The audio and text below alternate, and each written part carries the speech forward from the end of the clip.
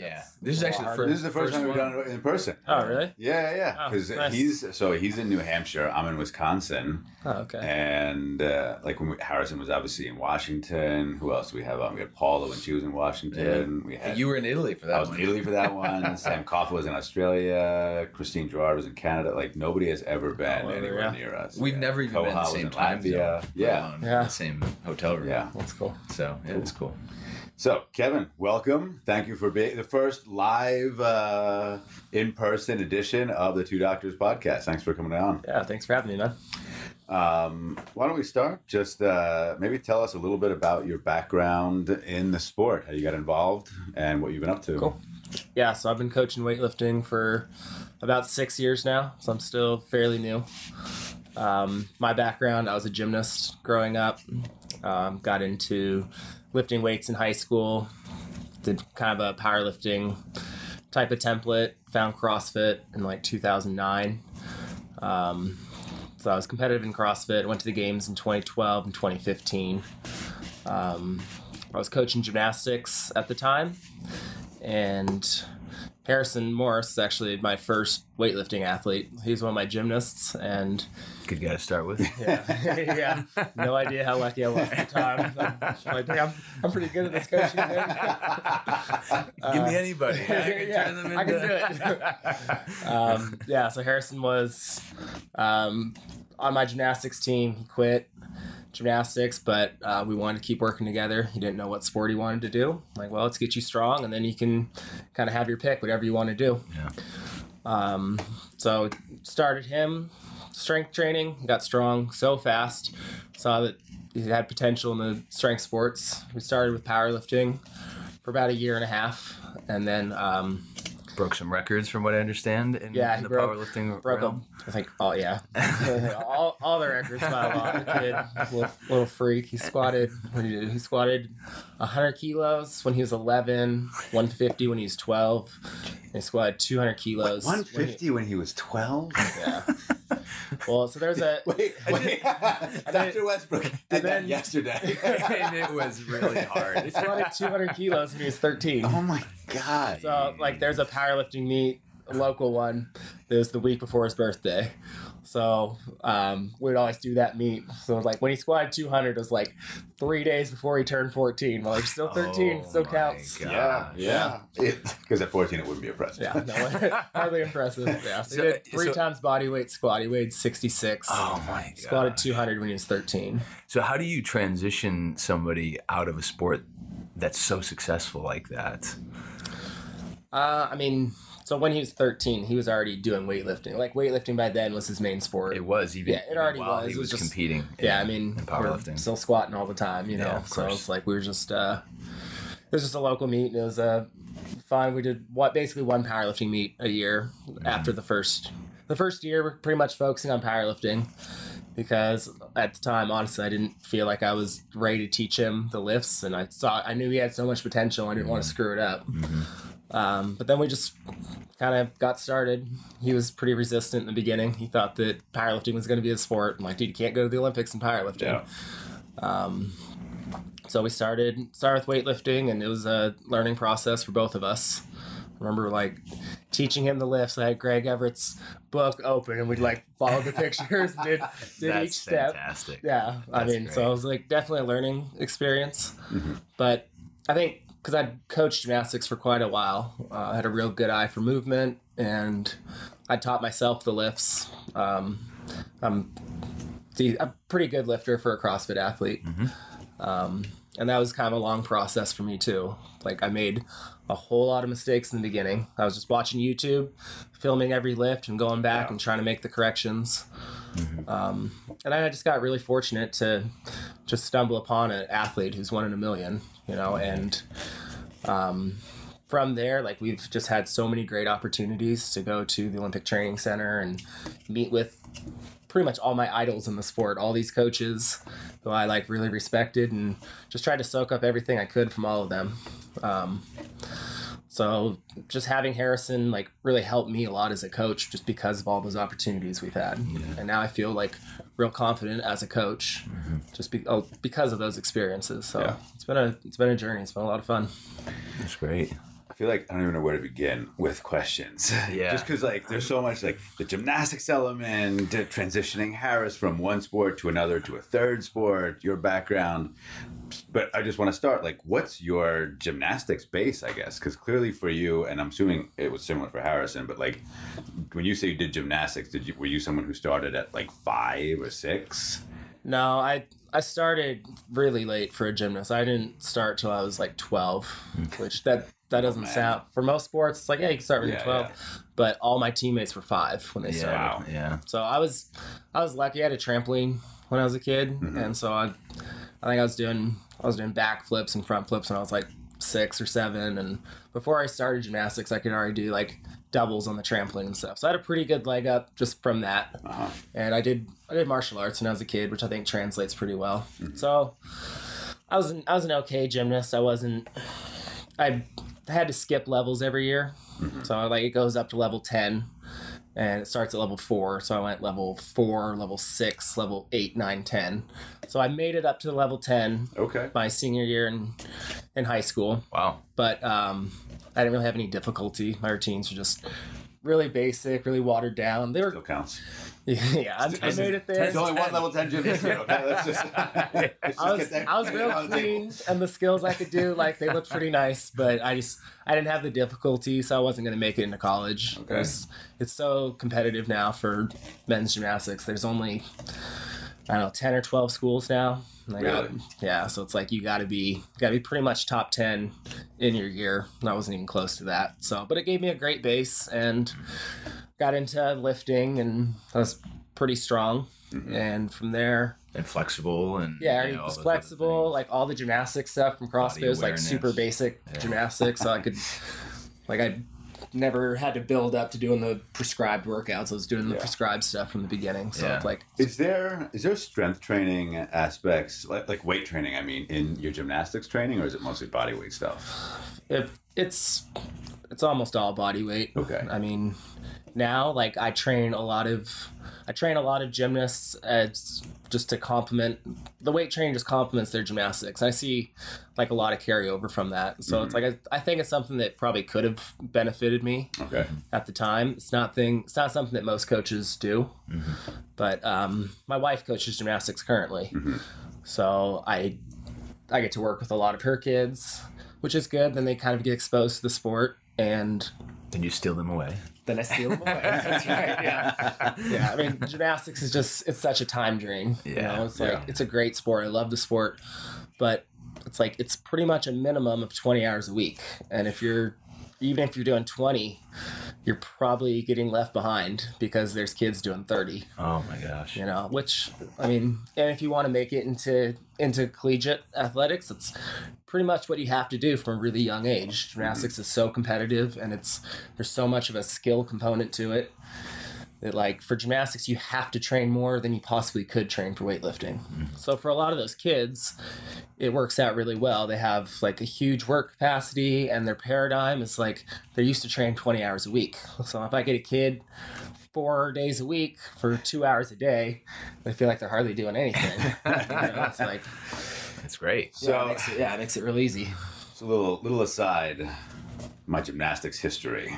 You have a gymnastics history? No. Okay. 96, the year I discovered Olympic weightlifting, right? Because I'm watching 96 games in Atlanta, Naeem, Dimas, right?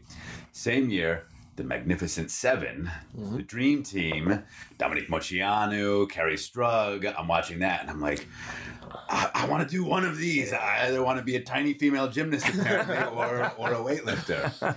And then I realized, like... by the beard that you're growing at age 7, you probably shouldn't go to the small... I realized that wasn't going to work. I was like... Because, you know, Dominique Moceanu, I think we were about the same age. And I was like, okay, clearly I've missed the boat for gymnastics. And I didn't realize I'd also missed the boat for weightlifting. But, you know, at that point, 96, there was less information, I think. I didn't know what age people started. But yeah, I loved it. I went to the Dream Team tour when they went around the country, and really? Yeah. Oh, that's cool. That's really She's here this weekend, isn't she? What? Really? I think Dominique is. Yeah, I think she's competing. Or competed already. Yeah. In weightlifting? Yeah, I think Dominique so. Moceanu. I'm pretty sure. Yeah. Get out. I know there's an Olympian here. I don't know my gymnastics history as well, but I think that was her. Yeah. We're gonna look that up as soon as the podcast. You'll have to check that out. But I think she competed earlier this weekend. Yeah. Holy smokes. Yeah, she was in the same session as my youngest. I have a 10-year-old here. The athlete who competed at youth nationals this year, the record holder, that young woman. Mm-hmm. Another topic I want to get to. I know. Well, should we just jump into that right? Might as well. It ties in the gymnastics piece of it too. So yeah, you have. I mean, Harrison's obviously incredibly impressive. I would say just as impressive is this young athlete you have, and I'm blanking on her name right now, but 10 years old at youth nationals. I saw her snatch 36. Is that right, or 35? I think she did 35 and 45 at youth nationals. Yeah, and attempted a little bit more in the clean and jerk, right? She attempted 46. Yeah, and didn't quite make that 46. 10 years old, was in the 31 kilo class. Yeah, technically, my phone weighs more than that. Yeah, I really think she's gonna be something special. Yeah. So maybe take us through like her training, and maybe it's not even that relevant because she has, like you said, 20 hours a week is what she's used to. But like, what's training for a 10-year-old in that case? So she comes in. We're usually doing some type of skill work. I always try to find something that's going to be challenging for her. Not even like barbell skill work, but just we're doing Turkish get-ups and like a lot of balance component things, but I'll make stuff even harder. Like instead of holding onto a kettlebell, she has to balance a plate, or she's doing single leg RDLs holding the plate overhead, or just balance work. We almost always do something to warm up the shoulders, something to engage the abs, and then glute activation. So she'll do like a 10 or 15 minutes of something like that. And then we usually do jumps. We vary the jumps from just like standing jumps or more of a plyometric. Single leg work there. And then from there we move into the barbell. So usually something to warm up the overhead position. So it might be maybe it's a snatch SOTS press or a clean SOTS press, close grip overhead squat, snatch balance, just something for that. And then from there we can get into the lifts. The lifts are usually about 20 minutes, maybe 30 minutes. Okay. So usually either a snatch or a clean and jerk movement, a pull, squats, pretty standard. And then back into some more gymnastics, upper body strength training. So maybe she's doing like deficit handstand push-ups or dips, lots of pull-ups, rope climbs, just a lot of that type of stuff. So a lot of GPP. So it's like her sessions are usually about an hour and a half. Okay. I have her 5 days a week, and that's most of the year. Like during the school year, that's usually a one-on-one session, just because. She's homeschooled, and then she works with me, and then she has gymnastics at 3:00, and then she has gym again from 3 to 8. So she's like the last year she trained with me from like 1:30 to 3, eat some food, and then go to gym. And then just lots of core work. We're always focusing on making sure she's able to keep a neutral spine, and some stuff that's going to help her gymnastics too. Now, do you hesitate with the actual strength weight training, not to push that too hard because of her age, or do you kind of what's your sort of philosophy when it comes to that sort of thing? So at that age, it's more about setting the movement patterns, making sure the movement is perfect, because like in her long-term development, it probably doesn't really matter what she's squatting at 10 years old now, but it matters that the mechanics are perfect and that the speed is there. And so I'm always watching bar speed. I really don't want her grinding out lifts. I want her to just always be fast out of the hole, catching the bounce, like controlled down, of course, but something that's going to simulate a clean. Like your squats need to be as close to the stand up on the clean as possible. So she really doesn't miss weights in squats or anything. We're just trying to make it real fast, explosive, get a stimulus, and not pushing it too much. In the classic lifts, what are you doing in terms of programming? Do you pay attention to percentages, or do you just keep it at a certain rep range? And if so, what's that range? So, especially like a lot earlier in her training, we do pretty high reps, like maybe 4s on snatches even. Something that she has to think about a little bit. Something that she can't just mindlessly do, but something where she can be successful. And then we usually do a little bit higher reps so that she can make those minute adjustments from rep to rep. So a little, probably higher reps in the beginning. And she's so technical now. Like her lifts really look pretty much the same every time. So we push it up a little bit more. I rarely write out like exact weights. There'll usually be some type of a range. And then I'm there watching each rep. And I'm just kind of looking at the bar speed and the movement. And so we have a general plan coming into it. And it's really the same with Harrison or any of my athletes. Like we have a general plan, like a range of what I want to hit. But then I'm looking at it from rep to rep and making sure that we're getting the stimulus that we want for that day. Yeah. And how far in advance do you typically program athletes like that? I mean, we have like a very general plan for a couple months out, but I'm writing out the exercises in usually 4-week blocks. Got it. Yeah. And a pretty broad rep range, like for each workout. But then just kind of take it day by day from there. Yeah. So I remember talking to Koha, and she said when she was younger, it was like a lot of 70%, 80%, similar stuff, higher reps. Yeah. And is that about where you keep the youth athletes? Yeah, it's definitely a little bit lower. I'd say her average working weight is under 80%. Okay. Her average working weight is, I mean, most of the time she's doing triples on snatches, doubles on clean and jerks. So that's going to kind of limit her anyway. Like all my youth athletes are little bit lower ranges because it's practice. Yeah. And that's the way that I phrase it too. It's like, all right, we're going to practice snatches just so it puts them in that mindset of it's not about making the lift. It's about we're practicing. We're trying to make that lift perfect. Doing it over and over. Yeah. And with the kids, I really like trying to play games with them. So we're like, all right, so we're doing 10 sets. All right. So to get a point for this set, you got to stick all 3 snatches, hold it 2 seconds in the bottom. Okay. You stick it, all 3, you get a point. If you take a step, no point. Nice. You miss a lift, you lose a point. So then I can give them a letter grade at the end. I'm like, all right, well, you missed one of your 10 snatches, so that's -1 point. So easily quantifiable. Yeah, so you're an 80%. That's pretty cool. Yeah, and with the kids, like the more you can play games like that, just it keeps them interested and involved, and they want it. They want that letter grade. They're like, I want that A. Yeah. So it works out really well that way. With somebody like this young athlete, does she have anyone she can look to as like, here's my competition? I feel like she was so far ahead of the game at youth nationals, like in the gym. Is that a motivating factor? I don't know. I mean, the kids are, they're training with Harrison. They're training with a lot of our like senior team. World class. So like, they're just, I feel like their paradigm's a little bit skewed. Like they see how hard everybody else works, and to them it's just all normal.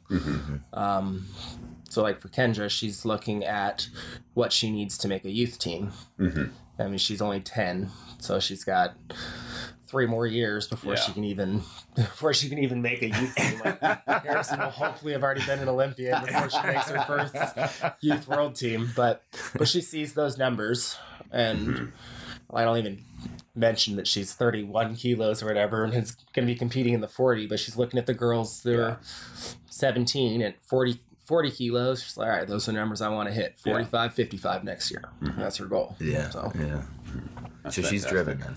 Yeah, the kid likes it. Yeah, that's great. So you mentioned Harrison was your first athlete. Great success. Yeah.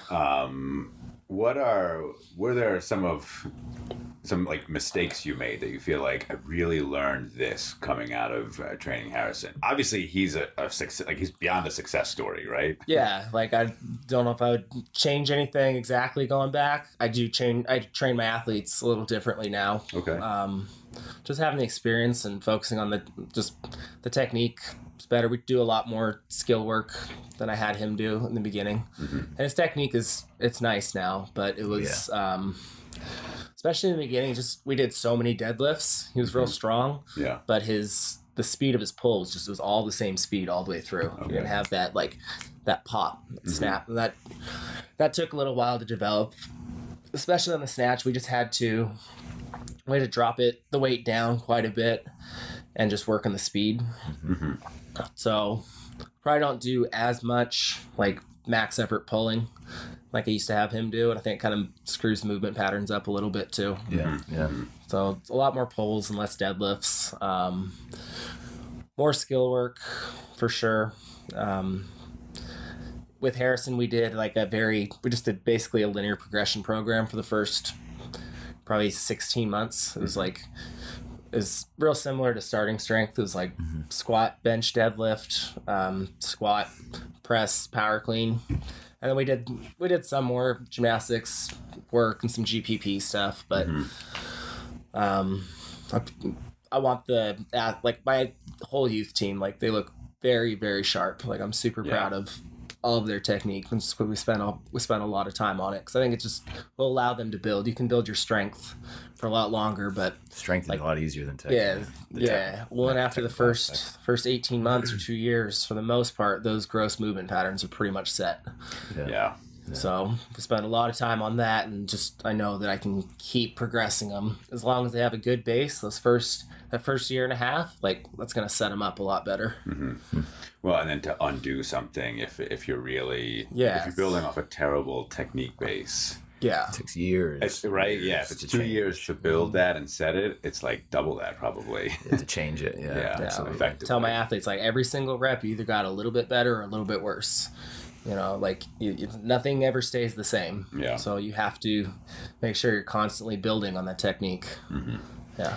Is it, so you mentioned that a lot of your athletes come from your wife, who's a gymnastics coach. Mm-hmm. Do you have many athletes with no gymnastics background? And if so, so what do you do with, because obviously Kendra, right? She comes from, that's a 1 in a 10,000 athlete, maybe more.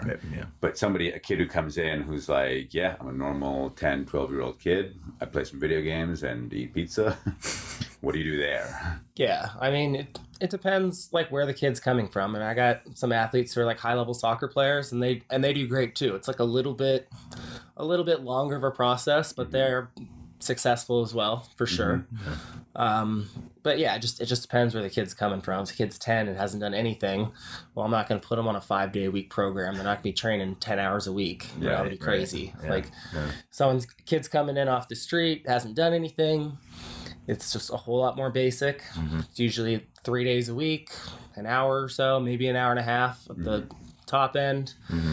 And we're just trying to, with them, it's just about teaching them how to move. I want them to know how to jump, run, carry, squat, push, pull, hinge, rotate, just all the basic movement patterns. Because a lot of them have never done that. Or if they play a sport that's very specific to that sport, if they're a baseball player, they might not have ever done a squat or a proper hinge or anything. So in the program's it's real basic, and we build movement progressions from the most basic things that they can't screw up, just however long it takes, just building them up till they're doing the high level skills. So and not every kid's going to be doing snatch, clean, and jerk in the first 2 years. It's if their main sport's baseball, well, I want to get them prepared for baseball, and I want to teach them to just be a good athlete. And then maybe when they're 13 or 14 and then they decide they want to do weightlifting, then they got a great base, they can do that. Yeah. So are you getting more athletes interested in weightlifting or interested in sort of becoming stronger for their specific sport, or kind of a mix of the both? We have both. I mean, we have a lot of kids who are doing strength training to complement their sport, but then a lot of the time they're in there and it's people are doing big snatches and clean and jerks, it's exciting. They want to do it. The whole gym gets quiet and Harrison hits a big lift, and everybody cheers. That's how do you not just want to take your shoulder and go snatch at that moment? I can't understand. It's a euphoria that everyone shares. When we were in the training hall yesterday, and we were limping through our training, and we're watching Harrison. And it's just we had finished, and I was I want to train again. Just watch watching Harrison being in the power same snatch room. 136. Yeah. Like that kind of excitement is really contagious. So Yeah. So a lot of them do transition. So which is great for me. Like I mean I love coaching weightlifting, of course. Yeah. You know, it's like the thing I'm most passionate about. Yeah. But it's also great. The kids, a lot of them are just, I got a kid who's like all-American wrestler, just started, and like he's going to college for wrestling, and it's awesome to see him progress and like have those skills transferred to the mat. Like that's super cool too. Absolutely. Now when you're finding athletes or athletes are coming to you, what do you look for? I mean, you've got a lot of experience now and a number of different athletes. What do you look for, both physically and psychologically, that you feel kind of lead to an athlete's success? Okay. Well, one of the very first things I do with any athlete is we squat. Yeah. I want to check out their squat. Body weight, just like... So usually in the beginning, I'll have someone hold on to a plate, just like a 5-kilo plate. They're stretching their arms out in front of them as far as they can reach. And I just have them sit in the bottom and just stay there. And just with the plate in front of you, it forces you to stay upright. Yeah. Right from that first movement, I know how much work I have ahead of me. You know, it's like I can work with anybody, but if I go straight down, they're straight up and down, great positions. Like I know I'm gonna have an easier time. Quick. Yeah, it's gonna be easier, quicker. Yeah. But mentally, like I want to see a kid who can focus, and if I tell them the instructions, they look me in the eye, like, okay, got it, coach. And then they go and do it. It's like I know that they're going to be set up for success. Yeah. And I want athletes who are going to do all those little things, they're going to take the time to write in their notebook and actually keep a training log. We go over nutrition and meal plans with the kids. So like with Kendra, she 2 years ago at Youth National, she was 35 kilos. So when she was 9. Last year, she was 31 kilos at 10, which sounds kind of crazy, but we didn't really focus on the weight exactly too much. I had her and her mom come over, and I taught them how to meal plan. I wrote out her macros, taught them how to meal plan and prep all of her meals, because she does homeschool at the gym. So she comes in the morning at 9 o'clock and leaves the gym at 8 o'clock p.m. So she has all of her meals, and she and her mom, they do all their meal prep together Sunday nights. And the kid went from, a little bit pudgy to like a very lean, very athletic looking kid. It helped her performance in gymnastics and weightlifting. And she's diligent, and she does it because she wants to. Yeah. So having a kid they have to have that buy-in. And if I have a kid who's going to do everything that they can, if they're going to do all those little steps, like I know that they're going to maximize their own potential at least. And that's the most rewarding thing as a coach. Yeah. Do you ever get concerned about, like, there's horror stories about gymnastics parents, and that's probably a stereotype too. Do you ever worry, like, is this the parent? Is this the kid? Like, how do you distinguish, or do you just sort of not? I can tell. When I coached gymnastics, there were definitely a lot of parents who were forcing their kids into it. I don't feel like I have that issue at all, even a little bit. Like all my kids, they come in and they work super hard, and their parents aren't there watching them. Like they're there working hard because they want to be successful. I haven't dealt with that at all as a weightlifting coach. All the kids who are there because they want to be there. Yeah. Well, they see Harrison snatch. Well, and it's the best sport, right? I mean, It's obviously. Obviously, I think, of course you'd want to be there. Why wouldn't you want to be in the gym snatching? From a technical standpoint, if we talk about the lifts, so you just mentioned like things you look for, right, in a young athlete. In the lifts, what are the basic things that you think, this is what I want to see? Obviously, individual variation for people, but like, what are your basics for the lifts? I don't know. Technique. I don't know. It's kind of a hard question. Especially in the beginning, I want the lifts looking just as orthodox as possible. After a couple years, then maybe the kid will figure out some idiosyncrasies that work for them. But in the beginning, I just want it as textbook as possible. So, of course, the biggest thing is I'm looking for positions. I think that's the most important thing, making sure they're staying right on top of the bar, that they're get the shins vertical at the knee, which I think is huge because so many kids especially have a hard time activating the posterior chain. Yeah. Especially anyone who's done a lot of field sports, because almost everything takes place off the balls of the feet and is moving forward. Yeah. Weightlifting is one of the few sports that kind of takes place like a little more on the back of the foot, a lot more hamstring development. So I want to see them on top of the bar, just keeping their shoulders right on top of the bar as long as possible. And just hitting the good positions from the start, the knee, bring it all the way into the hip. So like position's probably the most important. And then I'm looking for a good rhythm.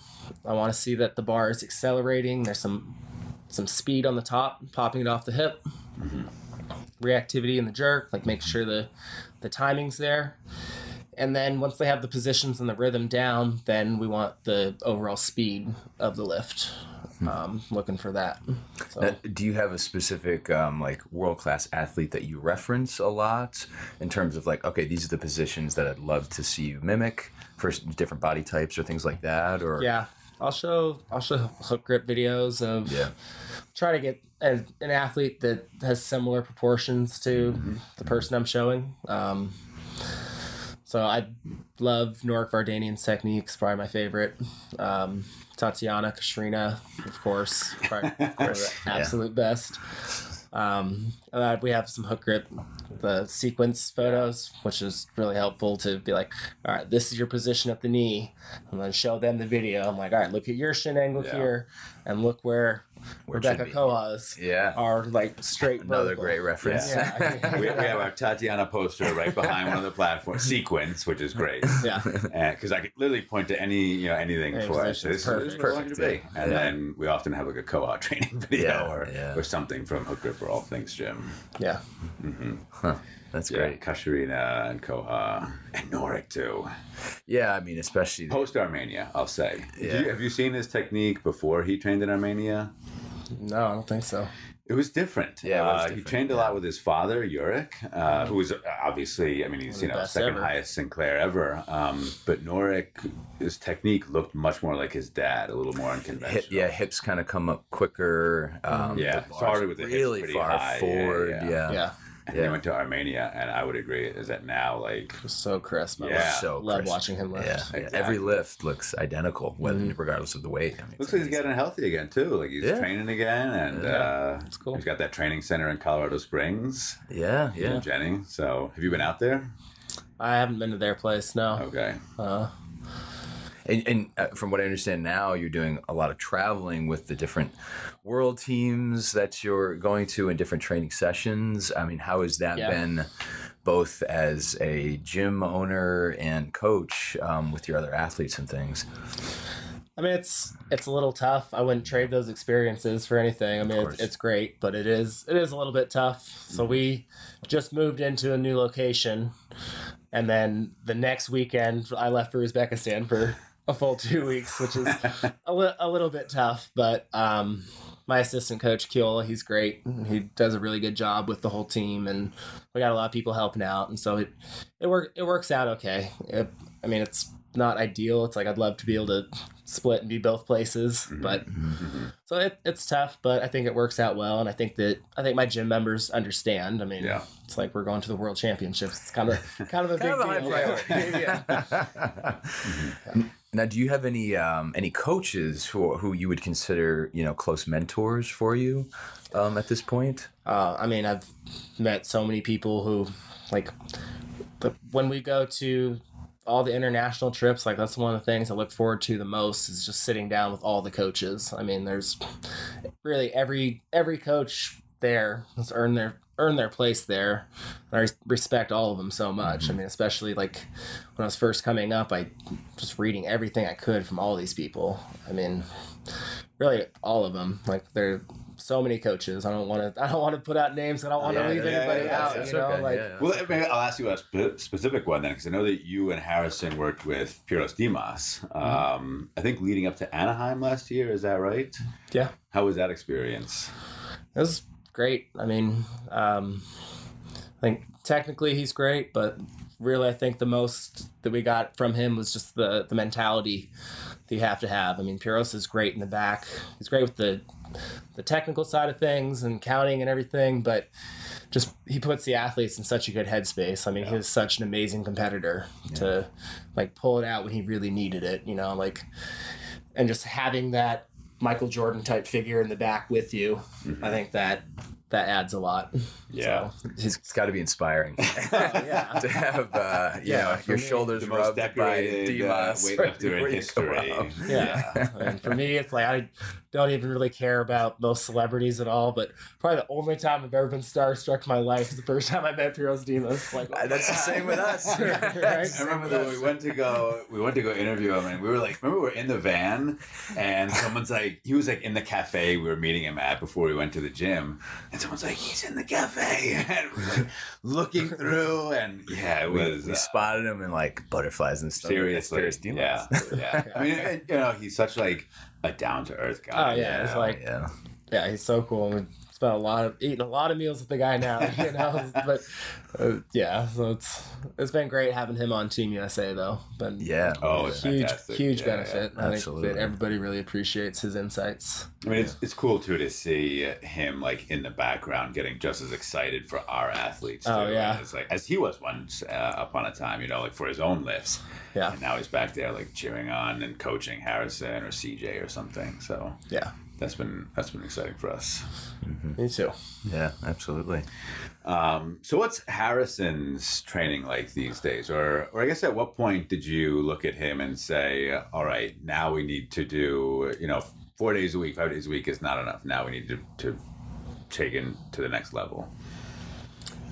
It was, I don't know, it was fairly gradual. I mean, he started 3 days a week for probably the first year and a half or 2 years. Then we moved to 4 days a week for about 2 years. He's been doing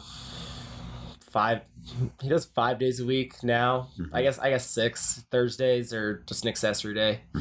He doesn't even touch a barbell. He just does just a lot of GPP, the stuff that we don't have time for during the week, which is kind of good because I'll program a lot of accessory and sometimes he's just beat by the end of his clean and jerks. So like, all right, well, we have kind of that buffer day. We can push that over to Thursday and then we're still at least getting it in. The stuff like just a lot of shoulder work and abs and all that basic stuff, a little bit of real easy cardio and some strongman work and stuff. But he does 5 days a week right now, with double days on Monday, Wednesday, Friday. But it's not like we're not doing twice the workload. It's pretty much just splitting one training session into 2 workouts so he can come in and maybe do some technique work and then squats or pulls and then do his Olympic lifts in the evening. And he can go home and eat and hopefully sleep a little bit in between.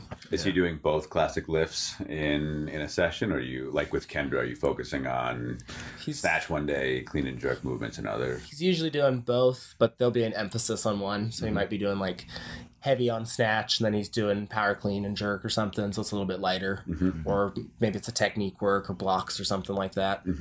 But there's usually one heavy lift during the day. And then he squats 3 days a week. He back squats twice, front squats once, and that's worked out really well for years. He doesn't have a strength issue. a squatting issue. Doing just fine. Strength. Yeah. Like really nothing very fancy on the squats. We've pretty much been doing kind of a modified Texas method since he was like 14, and he brings his squat up every single training cycle, and we're not really even placing a huge emphasis on it. I mean, he's front squatted 200 for 9 or something like that. Oh my God. It's like it's like the leg strength isn't really the issue. And why waste the energy on getting? Yeah. So we're putting more of our focus on the pulls and especially for snatch and jerk right now. but his legs just seem to get strong, kind of no matter what we do. It's It's nice problem to have. Yeah.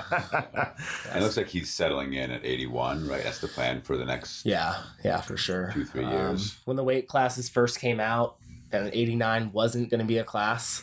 It baffles me, by the way. Yeah. It's like, yeah, it's ridiculous. I mean, they took out pretty much like the very top of the bell curve. They just like Literally, that's what he said last night. Yeah. just like eliminated that whole class. Mathematically, it makes no sense. Makes no sense. Yeah, I know. Yeah. But now, like, we've kind of come to terms with it, and I think 81 is actually going to be really good for him because he's going to be competitive right now. Yeah. Yeah.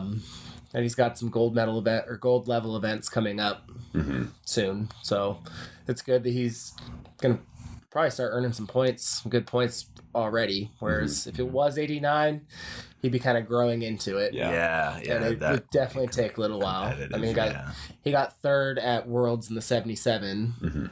And then I guess he got third in the 85s at the Junior Worlds, but it was a big jump. He just was not. He just hadn't had time to fill into his weight class. And he weighed in at 82. Right. So probably without cutting at all, right? Probably eating right before, maybe a cheeseburger on the on the scale. Yeah, pretty much.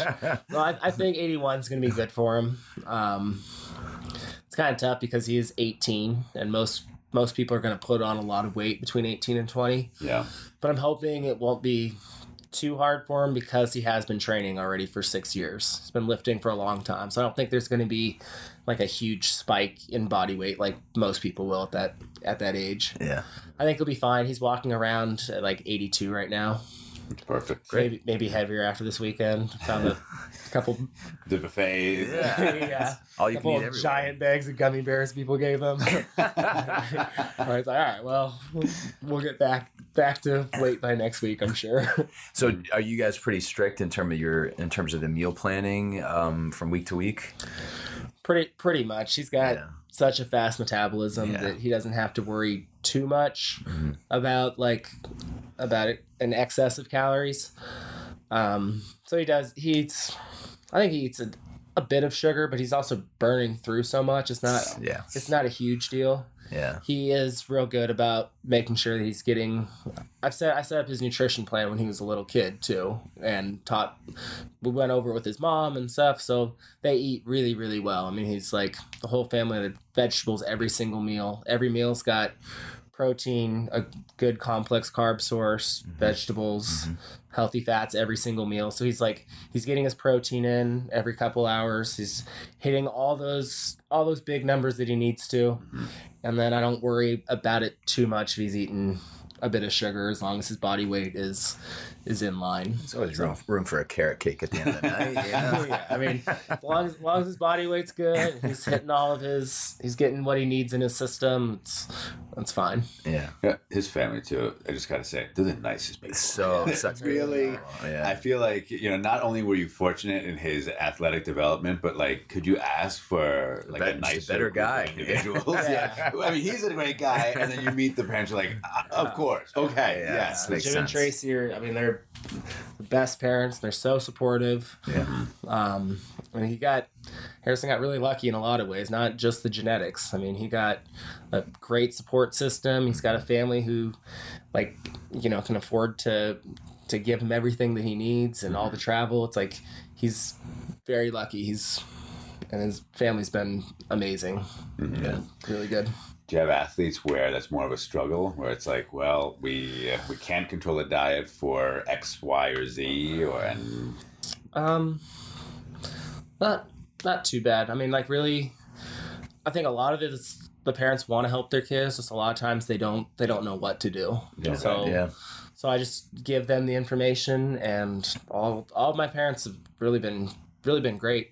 I haven't had issues with that at all. Like, if they know what to do, for the most part, they do their best. It can be hard though, like when it's just such a change from what they're used to. Yeah. We go over it, and it's a process, just like with anybody, but I think that everybody's doing pretty well with it. Yeah. Now, Kevin, I have a baby due in January. Do you take infants? Give them maybe 8 years. Meal plan. Congratulations, though. Thank you.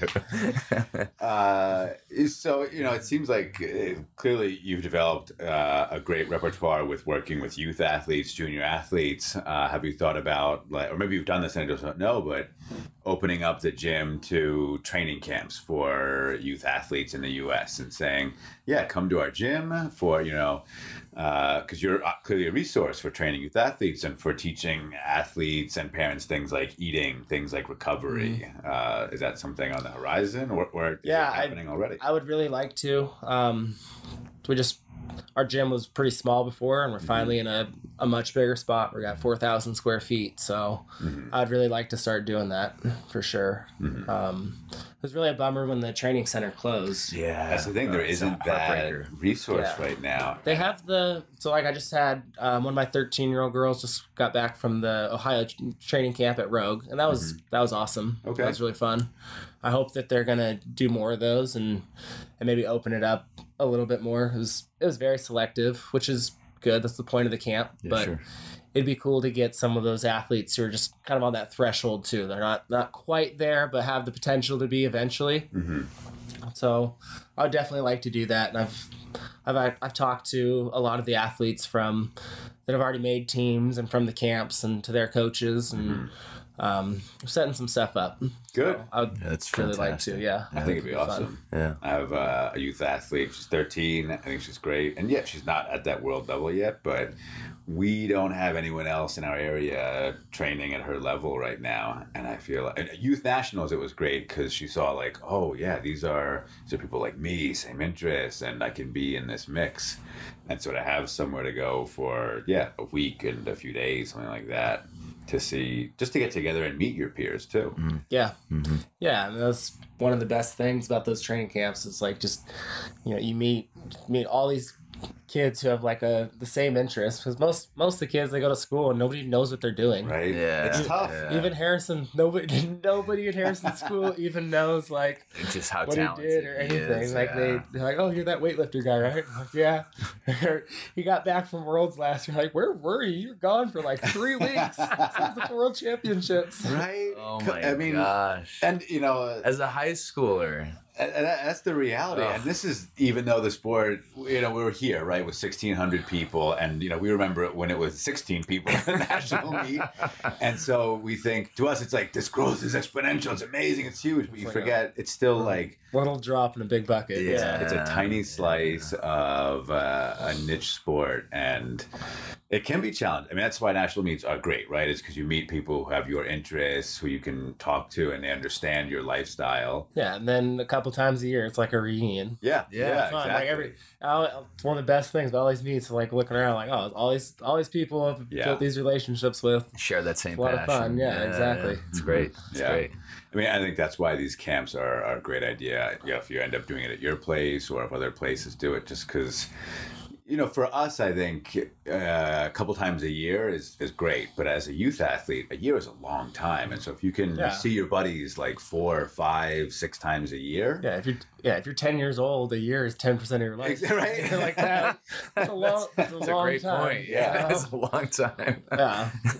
And like 20% of any life that you can actually remember, Yeah, exactly. Yeah. Well, yeah, and I think it's important for kids to have something to look forward to. 'Cause they're in the gym training hard every day. And it's hard to be like, all right, we're going to train these 10 hours this week for youth nationals coming up in 9 months. Yeah. Right. Now that we have the series, that's helped a lot It's too. something. Yeah. But like for a lot of sports, they're competing, a couple times a month or every weekend for a big stretch of time. Right. And you see your teammates in school or something, or at the games or something. So it's very different. Yeah. Different way to build a community. Yeah. And we're happy to hear that Harrison is going to school close by. Yes. To continue training, which is starts UW at the end of this month. That's great. That's great. He's taking a pretty light load, which I think is good. Yeah. He's just taking 2 classes right now, which I think is perfect. They'll let him still train hard, focus on 2020, but then it's not such a single focus. Like I want him to have a social life and have other things to take his mind off of just training. Because I feel like if you only have one thing in your life, like you just kind of get in a rut. Yeah. So, Yeah. Oh, kind of absolutely. spread it out, and It can be, I think it'll be good dangerous for because listen, the sport's going to end for everyone at some point, Of course. and if you don't have something else, like that's a challenge. yeah, for sure. Now am I right in that he was pre-med or interested in being a doctor at some point? Yep, that's Okay. what he's thinking is pre-med.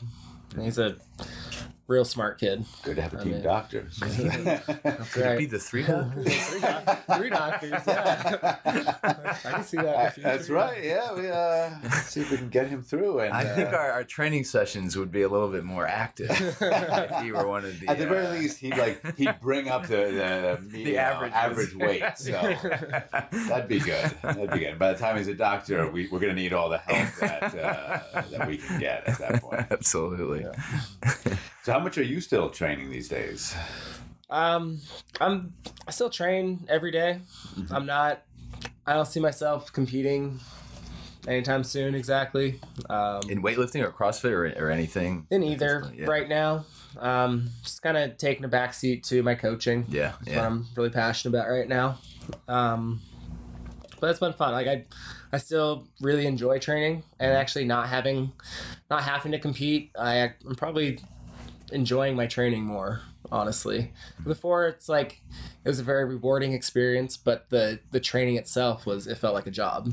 Yeah. When I was training, like when I made the CrossFit Games in 2015, it's stressful. It really is like a whole nother job. I'd get to the gym at 8 a.m. I'd be doing intervals, run, bike, ski, row work, usually an hour of intervals, coach from 9 to 11, get some food in me, start doing my weightlifting strength training from like noon to 2, eat, coach until 7, and then I do my CrossFit conditioning from 7 to 8:30 or 9, so it was a full day. And I always liked training, of course, but it was hard. And now it's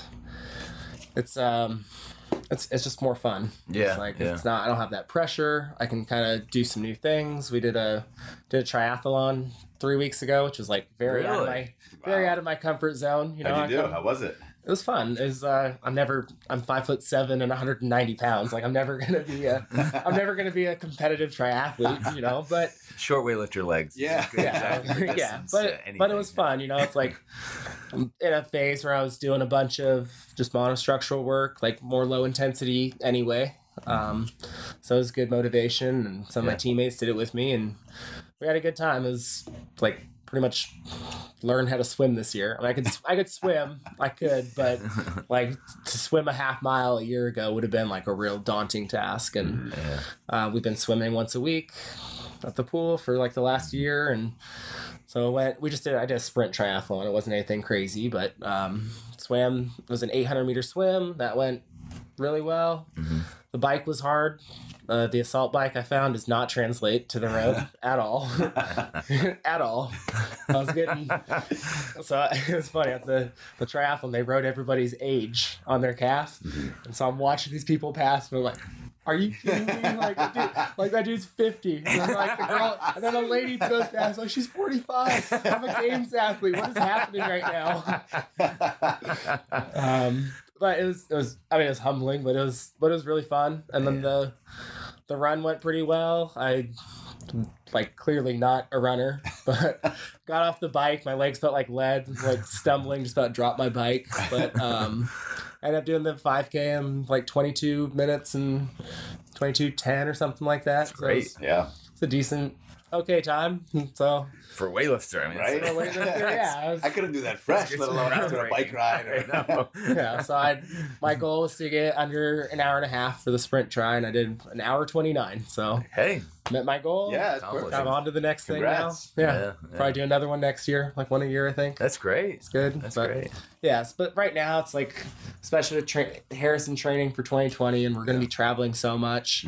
I just don't really think it's feasible to try to make the games or anything right now. Yeah. So I I took this year off of regionals. The year before, I was one place out of qualifying, or maybe 1 or 2 places out of qualifying, but it was just tough. I was in Thailand for 2.5 weeks, 2 weeks before the game or before regionals. So it's like, and I don't see that slowing down anytime soon. Yeah. And like now with the business expanding and stuff, I just kind of have other things to focus on, and I'm okay with that. Yeah. So. Now, how would you compare the joy derived from your own athletic endeavors into the success of your athletes that you coach? I honestly, I think I like coaching more. Yeah. I've always loved the training, and I've never honestly liked competing myself. I always like being in the gym, and I love the whole process. The grind. I like the grind. And I don't know. I get just as invested in my own my athletes as my own athletics. You know, so. Like this weekend, we got 19 people competing, and it's like I feel so heavily invested in every single one of them. Yeah, you know, so it's more stressful. I feel coaching. I mean, I think it's great. I love it, but I was nervous competing, obviously, like anyone. Then I got to coaching, and I was like, "This is worse," because you feel you're responsible for someone else. It's like you mess up as a competitor. I feel bad, like I let my coach down or something. Yeah, but it's pretty much it's on you. And as a coach, it's like you're responsible for everybody, and you play a big part in their success. And I see how hard everybody works every single day, and it's like I want it for them so bad. Yeah, So. You want to will it for them. Yeah. What do you do for your athletes or for your own training for recovery? And at what point do you start to suggest real specific recovery methods?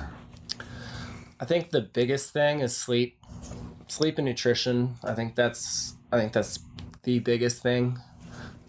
So every single day when someone comes into the gym, I ask them, how are you? How are you feeling?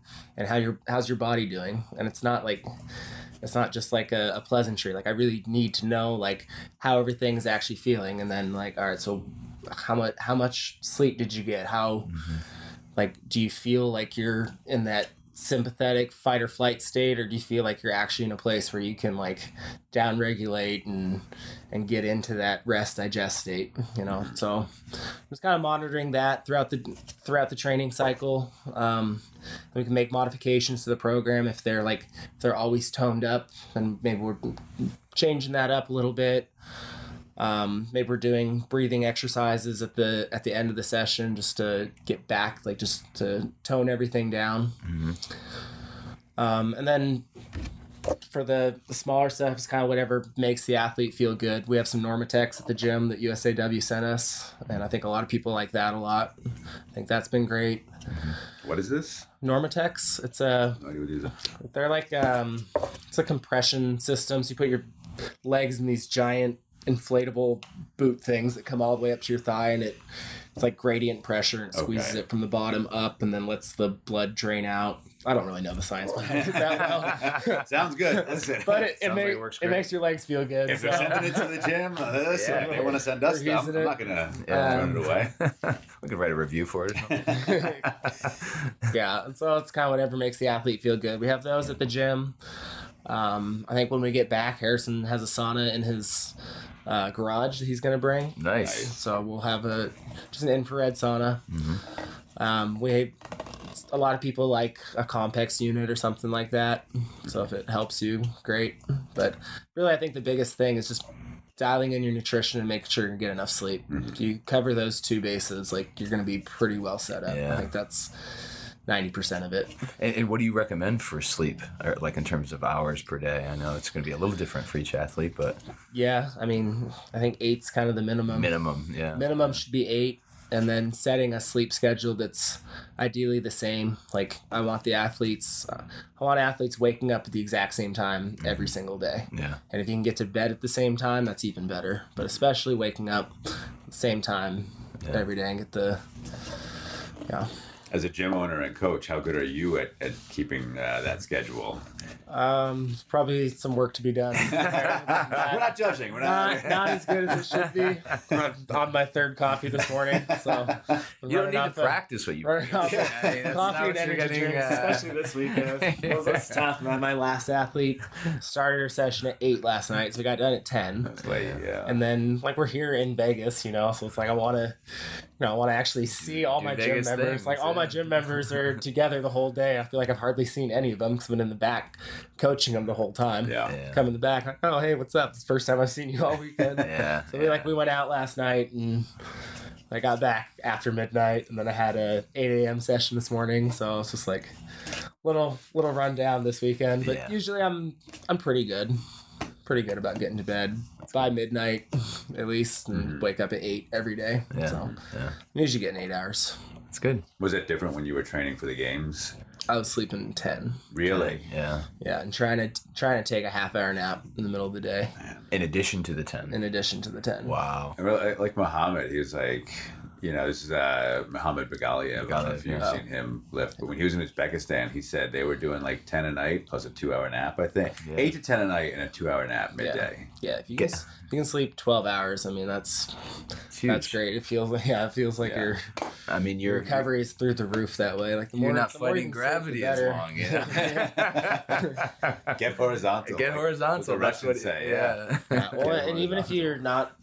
you're not actually falling asleep, if you can just take 30 minutes in the middle of the day and just kind of down regulate, Yeah. focus on your breathing or something. I would always do like a body scan. I'd lie down and just like go from my feet coming up and just like feeling each part of my body and just kind of like, all right, how's this feeling? And just kind of going through that meditative state. And I always felt like that really helped me recover a lot.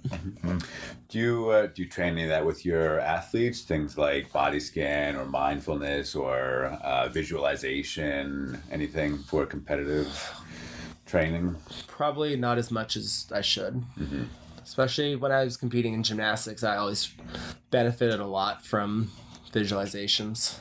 'Cause gymnastics it's like a snatch. You have such a small margin of error. Right. So I always found it real beneficial. I tried working with Harrison on it, and he didn't like it. He would like visualize negative outcomes too much. I'm like, all right, well, you're a great competitor. Almost Yeah. always maximize your potential for the day. We're not gonna not gonna screw it up. No, I'm not gonna change anything. For me, I always found it beneficial, and I try to talk to my athletes about the way that I would do things. I would always visualize something from a first person point of view, and then I'd visualize from a third person point of view. So Interesting. like I'd visualize like through the judges' minds Yeah. watching me, and then I would go disassociate even farther and watch the audience member watching the judge watching me, Interesting. trying to do it perfectly. Yeah. And for you, that worked. For me, I always found it beneficial. I would run through all my routines every night in my head, and then but when I got to compete, it's like I'd already done it so many times. So I Right, knew what it was right, going to right. feel like, and Yeah, your mind had gone through the paces. yeah. So for me, I found it beneficial. I don't know how many of my athletes actually do that. Probably not very many. Yeah. But it's something that like It's an extra tool in the toolbox. They right. can If use somebody's if they want. struggling, they can say, okay, let's try this. You know, so that's a great tool to have. Yeah. The more I hear about gymnastics, the more I really feel like there's nothing better for weightlifting. There isn't. It's a great sport in its own right, but as like a precursor for life, Well, It makes my job real easy. When I get a kid who's a high level gymnast, especially, or not even, they don't even have to be a high level. Like Harrison was only level 6, but just having that foundation, I think, I agree. It's probably the best base you can come into it with. Yeah. I think gymnasts, dancers, martial artists, skaters, they all pick it up real quickly. And plus, with your background in gymnastics, you already have an understanding of what these young athletes are capable of, in a sense. Because I've never really worked with any youth athletes, and I think you're beginning to over the last few years. you know, sometimes I think, oh, you got to be so careful. But then, like you say, well, some of these athletes are used to working 30 hours a week on general body weight exercises. I mean, that's a ton of volume.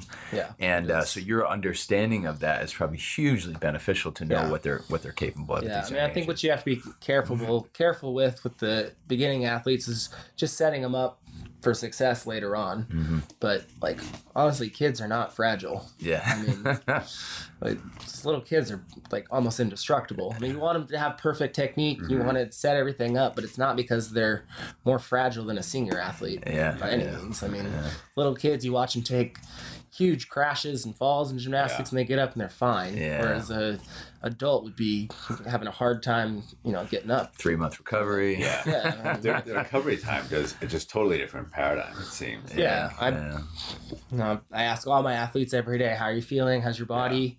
I ask the kids, like, you sore? And like, they usually just laugh at me. Like, no, why would I be sore? What are you talking about? Like, every now and then, we're like, oh, legs are a little sore. But like, otherwise, I'm like, what? Like, really? Really? You're not sore? That would be so nice. We did 10s yesterday. You're not sore? Really? It's totally different. It's great though. Yeah, it's wonderful. Wonderful. Mm-hmm. So what,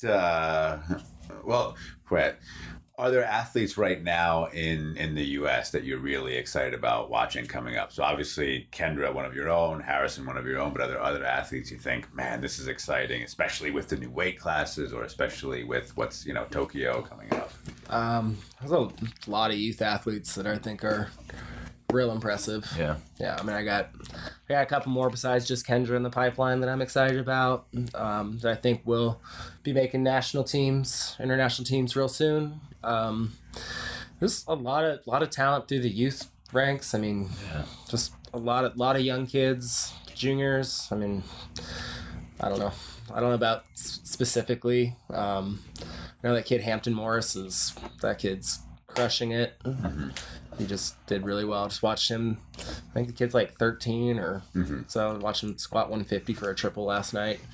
It was like so easy. I think the future's really bright. I don't know about specifics exactly, but Mm-hmm. I agree with you. I mean, we've been involved in sport for 15, maybe even more years than that, and the excitement around the youth of weightlifting has never been what it is now. I mean, it really is a bright spark, and I think you have a big part of that. I mean, it's finally like the thing that everyone knew we needed for years too. Yeah, exactly. It was, it's great to get athletes who are older into the sport, and we've had some successful athletes who started late in life, but I mean, it's like gymnastics. There's a window, and once that passes, you're fighting the odds. Yeah, for a while it was like Kevin Doherty was having some good youth success, and that was maybe it. Maybe not it, but close to being it. Or it in terms of like a systematic sort of. Every year you have a few athletes that were having some success. Lots of great athletes coming out of Hassle-Free. Yeah, absolutely. They have such a great program. They do. So many kids through the doors. You're going to get some talent. Yeah. Now, how much does your wife, aside from, let's say, a little feeder system for athletes, is she helping coach in the weightlifting at all, or in the gymnastics portion of the weightlifting? Not so much, because she's coaching gymnastics in the evening at the same time that I'm coaching weightlifting. Okay. So, no. I mean, the kids all love her, and she's great with the support and everything, and part of the team, but she doesn't really take on a coaching role with weightlifting. She hasn't been tempted to jump ship and be a weightlifter as well? She is a weightlifter. She's a weightlifter, too? She just competed yesterday. What? Really? What session? She was the...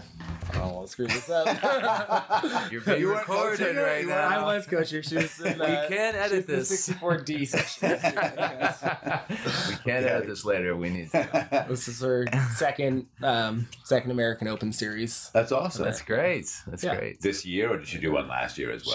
She did the one in Grand Rapids last year. Okay. Oh, cool. That's nice. It was a good meet. Yeah, I like that place a lot. Yeah, that place is good. And this year's Youth Nationals, it was pretty great too. Yeah, I liked that place a lot. I think Vegas is great too. I wish they'd just do it this meet here every year, I think would be fantastic. Yeah. I would like. I mean, you'd come 10 years in a row and never run out of things to do here. Yeah, no, that's very true. Yeah. I think they've floated ideas like that in the past of like, what if we just, the Arnold, right? Yeah. Every year it's in Columbus, Ohio. Same weekend, pretty much. It makes planning easy, and you know what you're getting into. Yeah, I think there's some merit to the idea of like, here's where the series happens. It's distributed throughout the country, and that's it. You know what you're doing for the next 5 years. Yeah.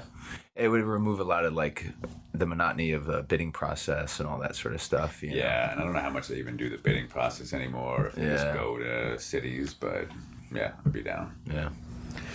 What do you think of the new weight classes?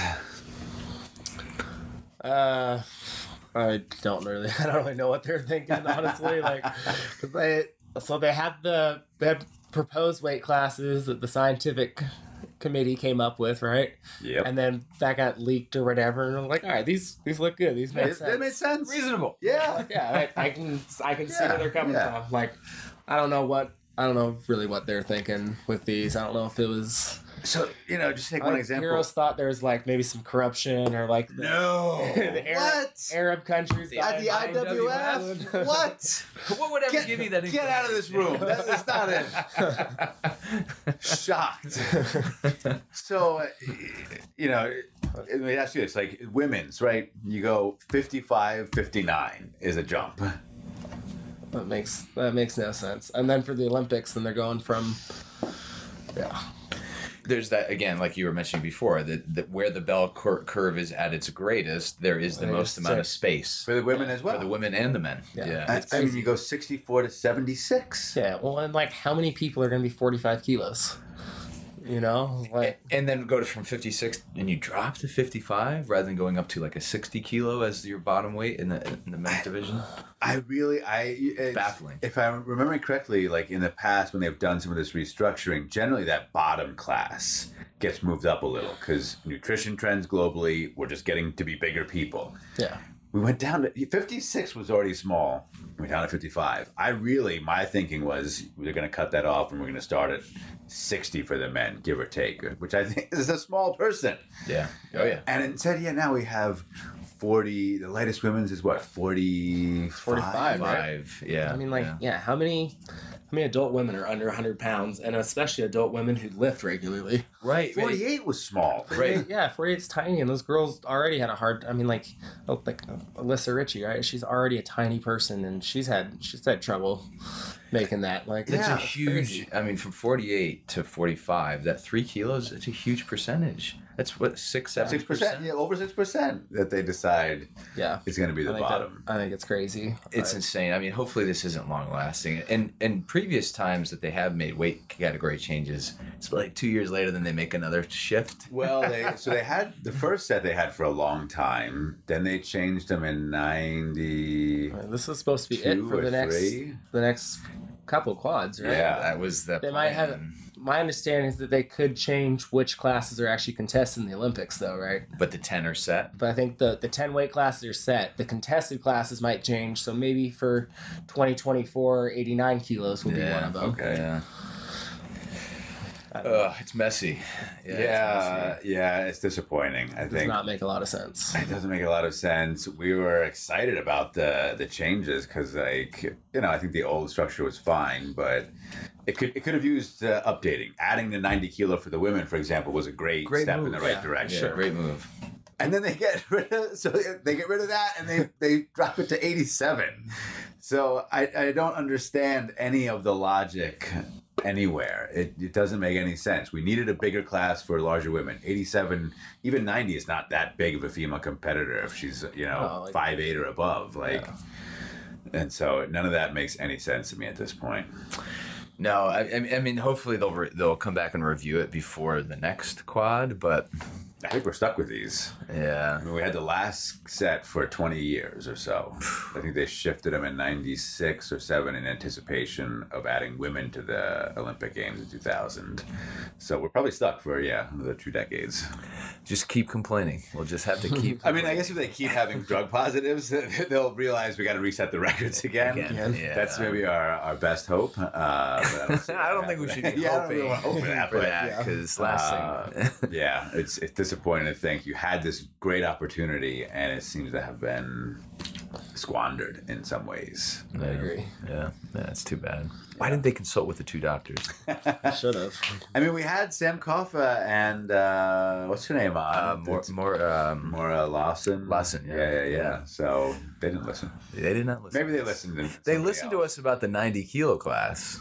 They did, yeah. And but that lasted a year. Literally a year. Literally one year. So. I also wish they would have just made the same men's and women's classes like they used to have.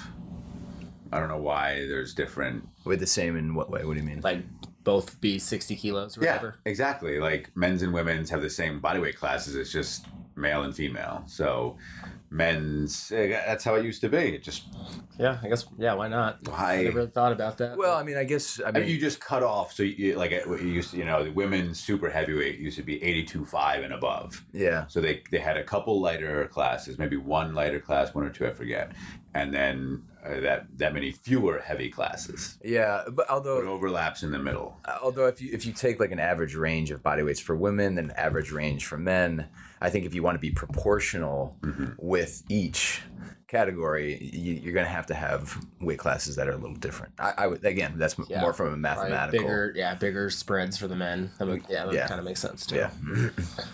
Either way, I'm just not happy with what they did. I don't know nobody I've ever talked to has said, "Oh, the new weight classes are great." Right? Nobody. Like across the board. I mean, I guess the 109s is nice because it's like, all right, finally you recognize 105 is not actually a big human being anymore, and the next jump is the guys who are winning Salimi. 40 kilo, like and minimum. Well, the top 5 were all above 135. Yeah. I think Salimi was 60. Lasha is like 360. I think he's enormous. The other Iranian he must have been at least 150 or 60. Like, they're all. There's no. You're not 120 in a super and competitive. I don't think. No, a 120 class. Would be perfect, perfect. Well, that leak document was 180, I think, right? Or 118, I think. Yeah, and that's fine. That would be fine too. That'd be great. Yeah. So anything that excites you about weightlifting coming up otherwise? Or questions we should have asked you that we didn't ask? I can't think of anything. So, okay. Dr. Westbrook? No, I mean, I'm just in awe that you've been coaching for 6 years, right? Is that technically what you're at? You have the experience of a lifetime coach. I've had a lot of like really great opportunities. Yeah, I mean, like really just. I think I've done a great job with Harrison. Like I'm doing my very best to be the best coach I can be, but I've also had just a lot of really great experiences, because of him, just unlocking those doors. So I've just been very fortunate. But one of the things I find about you that's so different to many coaches is some coaches get stuck in one philosophy and they don't listen to other people, other coaches, other ideas, and you're open to those for the betterment of yourself and the betterment of your athletes, and you put the pride, out the door, or whatever you want to say, and that is awesome. Yeah, I just think you're doing really great work. Cool, thank you. I appreciate that. Thanks a lot. Are there when you started coaching, were there coaches you had, let's say in gymnastics, that you thought like that's what I want to model off, like that's how I want to be as a coach? Well, for my area is John Thrush, because he's like in my city. Like his gym was 5 miles from me, and I did not know what weightlifting was my entire life growing up. I got exposed to weightlifting through CrossFit in college, and I come back and I had one of the very best coaches in the whole country. Like 5 minutes away. 5 minutes from my front door. So like I never was coached by Thrush, and he was kind of on his way, doing other things by the time that I started, but that was the person who I like really respected a lot and really wanted to emulate and be like, was John Thrush, my area. And then once I made it to the training center and I got to meet all my other idols, meeting Zygmunt was huge. I learned so much from Zygmunt, and then from that first training camp, like Michael Cohen was there, and like all these big names in the sport. So yeah, I was like, knew that's what I wanted to be. I wanted to be one of the best weightlifting coaches in America. That's really what I aspire to. Absolutely. Yeah, that's so cool. You're doing a great job. I'd say you're up there. Yeah, right, for sure. And you've got you got great athletes, and I mean, some of this is obviously Harrison's family, but like you worked on and developed a great kid as an athlete, like a great person. He's a great guy. Great athlete, and he's grown into a great man too. Yeah. And I think really a lot of that, coaches set the tone for athletes. And I think you've set a great tone for Harrison. So great kid, great lifter. Well done. All right. Thank you. Thank you so much, man. All right.